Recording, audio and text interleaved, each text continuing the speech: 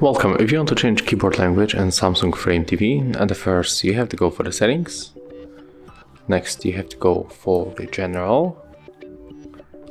And then just simply go for the external device manager. We have to scroll down to input device manager and pick keyboard settings.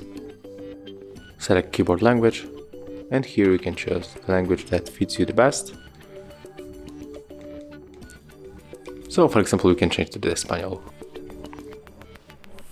And after that, you can just simply go back. If you find this video helpful, remember to leave a like, comment and subscribe.